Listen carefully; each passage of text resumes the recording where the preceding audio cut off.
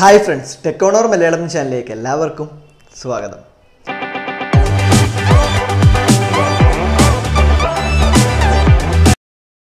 ഇന്ന് നമ്മൾ പറയാൻ പോകുന്നത് ഡബിൾ എർത്തിങ്ങിനെ പറ്റിയാണ്. നമ്മൾ എർത്തിങ്ങിനെ പറ്റി ഒരുപാട് വീഡിയോസ് ചെയ്തിട്ടുണ്ട്. അതായത് എന്താണ് എർത്തിങ്ങും ഗ്രൗണ്ടിങ്ങും തമ്മിലുള്ള വ്യത്യാസം എന്താണ്, എന്തിനാ നമ്മൾ ഉപ്പും കരിയും ഒക്കെ എർത്തിങ്ങിന് യൂസ് ചെയ്യുന്നു, അതുപോലെ തന്നെ എർത്ത് വീട്ടിൽ എങ്ങനെ ഉണ്ടോ ഇല്ലയോ എന്ന് എങ്ങനെ പെട്ടെന്ന് ചെക്ക് ചെയ്യാം, അങ്ങനെ പറഞ്ഞിട്ട് എർത്തിങ്ങിനെ സംബന്ധിച്ച് നമ്മൾ ഒരുപാട് വീഡിയോസ് ചെയ്തിട്ടുണ്ട്. അതിനുള്ള കാരണവും നമ്മൾ പറഞ്ഞിട്ടുണ്ട്. എർത്തിങ് എന്ന് പറയുന്നത് ഒരു ഇലക്ട്രിക്കൽ സിസ്റ്റത്തിനെ സംബന്ധിച്ച് വളരെ ഇമ്പോർട്ടൻറ്റ് ഫാക്ടറാണ്.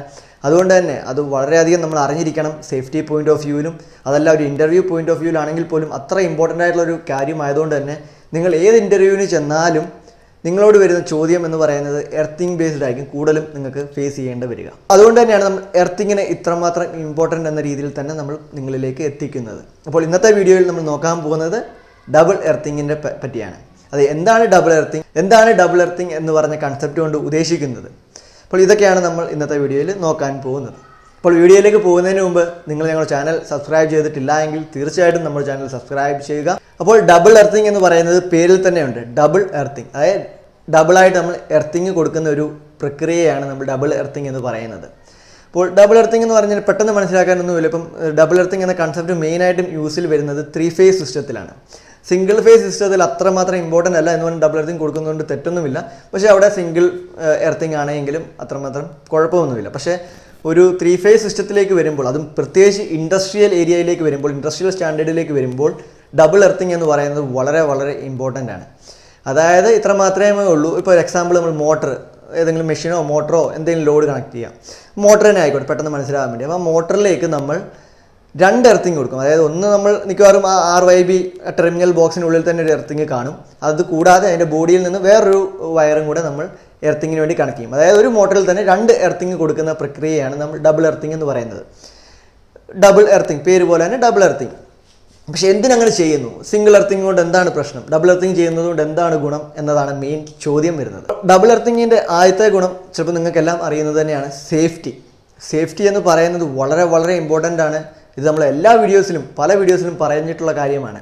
ഒരു മെഷീൻ കേടായാൽ നമുക്ക് മെഷീൻ റീപ്ലേസ് ചെയ്യാൻ സാധിക്കും. പക്ഷേ ഒരു മനുഷ്യൻ്റെ ജീവൻ പോയി കഴിഞ്ഞാൽ നമുക്ക് അത് തിരിച്ചു കൊണ്ടുവരാൻ പറ്റുന്ന കാര്യമല്ല. നമ്മുടെ മനുഷ്യരുടെ കയ്യിൽ ഉള്ള ഒരു കാര്യമല്ല ഒരാളുടെ ജീവൻ തിരിച്ച് കൊടുക്കുക എന്ന് പറയുന്നത്. അതുകൊണ്ട് തന്നെ സേഫ്റ്റി എന്ന് പറയുന്നത് വളരെ ഇമ്പോർട്ടൻ്റ് ആണ്. അപ്പം സേഫ്റ്റി വിട്ടിട്ട് ഒരു കളിക്കും ആരും തയ്യാറാകാതിരിക്കുക. അപ്പോൾ അങ്ങനെ സേഫ്റ്റി നോക്കുമ്പോൾ നമ്മൾ ഒന്നിൽ കൂടുതൽ സേഫ്റ്റി കൊടുക്കുന്നത് കൊണ്ട് നമുക്ക് നഷ്ടമൊന്നുമില്ലല്ലോ. നമുക്ക് ഡബിൾ പ്രൊട്ടക്ഷൻ കിട്ടുന്നത് കൊണ്ട് നമുക്ക് എന്തെങ്കിലും നഷ്ടമുണ്ട്. ഇപ്പം വീട്ടിൽ നമ്മൾ ദൂരയാത്രയൊക്കെ 2 ലോക്കൊക്കെ ഇട്ടാലും പൂട്ടാറുണ്ട്. അതിന് നമ്മൾ ഡബിൾ പ്രൊട്ടക്ഷൻ എന്ന രീതിയിൽ. അപ്പം പ്രൊട്ടക്ഷൻ കൂടുന്തോറും നമുക്ക് നമ്മുടെ സുരക്ഷ കൂടുകയാണ്. അപ്പോൾ ആ ഡബിൾ പ്രൊട്ടക്ഷൻ എന്ന കൺസെപ്റ്റ് തന്നെയാണ്, അല്ലെങ്കിൽ സേഫ്റ്റി എന്ന കൺസെപ്റ്റാണ് ആദ്യം നിങ്ങൾക്ക് പറയാൻ പറ്റുന്ന ഒരു റീസൺ. അതായത് ഒരു എർത്ത് ഓപ്പണായി പോയാലും അല്ലെങ്കിൽ വിട്ടുപോവോ വയർ കട്ടായി പോവോ എന്തെങ്കിലും ചെയ്താലും മറ്റേ എർത്ത് വയർ നമുക്കൊരു സ്റ്റാൻഡ് ബൈ ആയിട്ട് അല്ലെങ്കിൽ പ്ലാൻ B എന്ന രീതിയിലേക്ക് നമുക്ക് ലഭിക്കുന്നു എന്നതാണ് ഡബിൾ എർത്തിങ് കൊണ്ട് കിട്ടുന്ന ആദ്യത്തെ ഗുണം. അപ്പോൾ ഇല്ലെങ്കിൽ എന്താ സംഭവിക്കുക, ഒരു ലീക്കേജ് കാരണം ഉണ്ടായി, നമ്മുടെ വൈൻഡിങ് ഷോർട്ടായി നമ്മുടെ മോട്ടറിൻ്റെ ബോഡിയിലാണ് പറ്റിക്കിടക്കുന്നത്. അപ്പോൾ ആകെ ഉണ്ടായിരുന്ന ഒരു എർത്തിങ് ആയിരുന്നു, അത് ഓപ്പണായി പോവുകയും ചെയ്തു. അപ്പോൾ ആരെങ്കിലും ചെന്ന് ആ മോട്ടറിൽ തൊട്ട് കഴിഞ്ഞാൽ തീർച്ചയായിട്ടും അവിടെ എർത്തിങ് ഇല്ല. എർത്തിങ് എന്താണെന്ന് നമ്മൾ നേരത്തെ വീഡിയോയിൽ പറഞ്ഞിട്ടുണ്ട്, നിങ്ങൾ അത് കാണുക.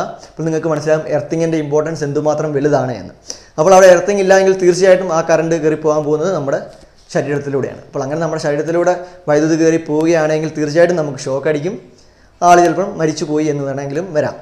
അപ്പോൾ ആ ഒരു പ്രൊട്ടക്ഷൻ എന്ന കൺസെപ്റ്റ് വളരെ വലുതാണ്. ഇനി രണ്ടാമത്തെ ഒരു റീസൺ ടെക്നിക്കൽ ഇതാണ്. അതായത് ഇതിൻ്റെ ഒരു എഫക്റ്റീവ് റെസിസ്റ്റൻസ് എന്ന് പറയുന്നത്, അല്ലെങ്കിൽ ലോ റെസിസ്റ്റൻസ് പാത്ത് എന്ന് പറയുന്നത് ഒരുപാട് വ്യത്യാസമുണ്ട്. ഇപ്പോൾ നമ്മളൊരു ഡബിൾ എർത്തിങ് കൊടുക്കുന്നതും സിംഗിൾ എർത്തിങ് കൊടുക്കുന്നതും എക്സാമ്പിളായിട്ട് നോക്കിയാൽ, ഒരു സിംഗിൾ എർത്തിങ് നമ്മളൊരു 2 ഓമിൻ്റെ ഒരു വയറാണ് കണക്ട് ചെയ്യുന്നത് എന്ന് വിചാരിക്കുക. അപ്പോൾ ആ 2 ഓം നമ്മൾ മോട്ടറിലേക്ക് കണക്ട് ചെയ്തു. അപ്പോൾ എന്തെങ്കിലും എർത്ത് ഫോൾട്ടൊക്കെ ഉണ്ടെങ്കിൽ ആ 2 ഓം റെസിസ്റ്റൻസിൽ കൂടെ ആയിരിക്കും നമ്മുടെ ഭൂമിയിലേക്ക് അത് വരിക. അപ്പോൾ അവിടെ 2 ഓം റെസിസ്റ്റൻസ് എന്നൊരു കൺസെപ്റ്റാണ്. അപ്പോൾ അതായത് നമ്മൾ കൂടുതൽ സീരീസ് ആയിട്ട് കണക്ട് ചെയ്താലും അവിടുത്തെ റെസിസ്റ്റൻസ് കൂടുകയുള്ളൂ. അപ്പം സീരിയസ് റെസിസ്റ്റൻസ് ആണെങ്കിൽ നമുക്കറിയാം ടോട്ടൽ റെസിസ്റ്റൻസ് എന്ന് പറയുന്നത് R1 + R2, അപ്പം 2 + 2 4 എന്ന രീതിയിലേക്ക് പോകും. പക്ഷേ നമ്മളിവിടെ ഡബിൾ എർത്തിങ് കൊടുക്കുന്നത് എന്ന് പറയുന്നത് പാരലലായിട്ടാണ്. അപ്പോൾ പാരലലായിട്ട് കൊടുക്കുന്നത് കൊണ്ടുള്ള ഗുണം എന്താണെന്ന് വെച്ച് കഴിഞ്ഞാൽ അവിടുത്തെ എഫക്റ്റീവ് റെസിസ്റ്റൻസ് നോക്കുമ്പോൾ, ഇപ്പം 2 ഓമിൻ്റെ വയറാണ് നമ്മൾ ഉപയോഗിച്ചത് എന്ന് വിചാരിക്കാം. അപ്പോൾ അവിടുത്തെ എഫക്റ്റീവ് റെസിസ്റ്റൻസ് നമുക്കറിയാം, പാരലലായിട്ട് കണക്ട് ചെയ്യുമ്പോൾ അവിടുത്തെ എഫക്റ്റീവ് ടോട്ടൽ റെസിസ്റ്റൻസ് എന്ന് പറയുന്നത് 1/R1 + 1/R2 അങ്ങനെയാണ് പോകുന്നത്. അതല്ലെങ്കിൽ R1 R2 + R2 എന്ന് പറയാം. അപ്പോൾ അങ്ങനെ നോക്കുമ്പോഴും നമ്മുടെ ഇവിടുത്തെ ഇതെന്ന് പറയുന്നത് ടോട്ടൽ എഫക്റ്റീവ് റെസിസ്റ്റൻസ് എന്ന് പറയുന്നത് 2 × 2 / 2 + 2 4/4 1. അതായത് ഇവിടുത്തെ എഫക്റ്റീവ് റെസിസ്റ്റൻസ് നോക്കി നമ്മൾ 2 ഓമിൻ്റെ 2 വയറാണ് പാരലായിട്ട് കണക്ട് ചെയ്തത്. പക്ഷേ അപ്പോഴും അവിടുത്തെ ടോട്ടൽ റെസിസ്റ്റൻസ് വന്നപ്പോൾ 1 ഓമായി കുറഞ്ഞു. അതായത് റെസിസ്റ്റൻസ് നേരെ പാതിയായി. അപ്പോൾ നമുക്ക് ലീസ്റ്റ് റെസിസ്റ്റൻസ് പാത്താണ് എപ്പോഴും നമ്മൾ എർത്തിങ്ങിന് പ്രിഫർ ചെയ്യുക. കാരണം എത്രയും പെട്ടെന്ന് നമ്മുടെ ശരീരത്തിനേക്കാളും വളരെ ലീസ്റ്റ് റെസിസ്റ്റൻസ് ആയിരിക്കണം. അതായത് നമുക്കറിയാം വൈദ്യുതി ഏറ്റവും എളുപ്പമുള്ള ഭാഗത്ത് കൂടെ ആയിരിക്കും കയറിപ്പോകാൻ കൂടുതൽ ആഗ്രഹിക്കുന്നത്. അപ്പോൾ അതിന് ഏറ്റവും എളുപ്പമുള്ള ഒരു മാർഗ്ഗം നമ്മൾ ഉണ്ടാക്കി കൊടുക്കുന്ന ഒരു രീതിയാണ് എർത്ത്. അത് എന്തെങ്കിലും ഒരു പ്രോബ്ലം ഉണ്ടെങ്കിൽ പെട്ടെന്ന് അത് ഭൂമിയിലേക്ക് പോവാൻ എന്നാണ് നമ്മൾ എർത്തിങ് കൊണ്ട് ഉദ്ദേശിക്കുന്നത്. അപ്പോൾ അവിടെ എത്രയും റെസിസ്റ്റൻസ് എന്ന് പറയുന്നത് നമുക്കറിയാം നമ്മുടെ കറണ്ടിൻ്റെ ഫ്ലോയെ ഒബ്സ്ട്രക്ട് ചെയ്യുക, അതായത് നമ്മുടെ കറണ്ട് പോകാൻ സമ്മതിക്കാത്തൊരു സാധനമാണ് റെസിസ്റ്റൻസ്. അപ്പോൾ എത്രയും റെസിസ്റ്റൻസ് കുറയ്ക്കുന്നോ അത്രയും സ്മൂത്തായിട്ട് നമ്മുടെ ഫ്ലോ അവിടെ ഉണ്ടാകും. അപ്പോൾ അത് ഈ ഒരു പാരലൽ കണക്ഷൻ ഡബിൾ എർത്തിങ് കൊണ്ടുവരുന്നത് കൊണ്ട് നമുക്ക് അവിടെ ഒരു എഫക്റ്റീവ് റെസിസ്റ്റൻസ് കുറയ്ക്കാനും സാധിക്കും. അതുകൊണ്ട് തന്നെ അവിടുത്തെ എർത്തിൻ്റെ ഫ്ലോ വളരെയധികം സുഖപ്രദമാകും. അപ്പോൾ ഈ 2 കാര്യമാണ് ഡബിൾ എർത്തിങ് കൊണ്ട് ഏറ്റവും കൂടുതൽ അർത്ഥമാക്കുന്നത്. ഒന്ന് സേഫ്റ്റിയും, 2 നമ്മുടെ ലോ റെസിസ്റ്റൻസ് പാത്ത് എന്ന് പറയുന്നത്. അപ്പോൾ ഡബിൾ എർത്തിങ് എന്താണ് എന്നും ഡബിൾ എർത്തിങ് കൊണ്ടുള്ള ഗുണം എന്താണ് എന്നും നിങ്ങൾക്ക് മനസ്സിലായിട്ടുണ്ട് എന്ന് പ്രതീക്ഷിക്കുന്നു. ഇനി നിങ്ങൾ ഇൻ്റർവ്യൂസിനൊക്കെ എർത്തിങ്ങിനെ പറ്റി പറയുമ്പോൾ നിങ്ങൾ ഇടയ്ക്കൊക്കെ ഇൻഡസ്ട്രിയൽ കേസിലാണെങ്കിൽ ഡബിൾ എർത്തിങ് എന്ന് എടുത്തു പറയുന്നത് നിങ്ങൾക്ക് എപ്പോഴും നല്ലതായിരിക്കും. അതായത് നിങ്ങൾക്ക് അതോടെ ഒരു എക്സ്ട്രാ ഒരു ചെറിയൊരു ഇത് ഉണ്ടാക്കിയെടുക്കാൻ സാധിക്കും. അതായത് കുറച്ചും കൂടെ നമ്മൾ ബേസിക്സ് മാത്രമല്ല കുറച്ചും കൂടെ അഡ്വാൻസ്ഡ് ആണ് എന്ന ആളുകൾക്ക് മനസ്സിലാക്കാനും ഇത് നിങ്ങളെ സഹായിക്കുന്നതായിരിക്കും. അപ്പോൾ തീർച്ചയായിട്ടും നിങ്ങൾക്ക് ഇന്നത്തെ വീഡിയോ ഇഷ്ടപ്പെട്ടിട്ടുണ്ട് എന്ന് പ്രതീക്ഷിക്കുന്നു. ഈ വീഡിയോ ഇഷ്ടപ്പെട്ടിട്ടുണ്ടെങ്കിൽ നമ്മുടെ ചാനൽ സബ്സ്ക്രൈബ് ചെയ്യുക, സപ്പോർട്ട് ചെയ്യുക. താങ്ക്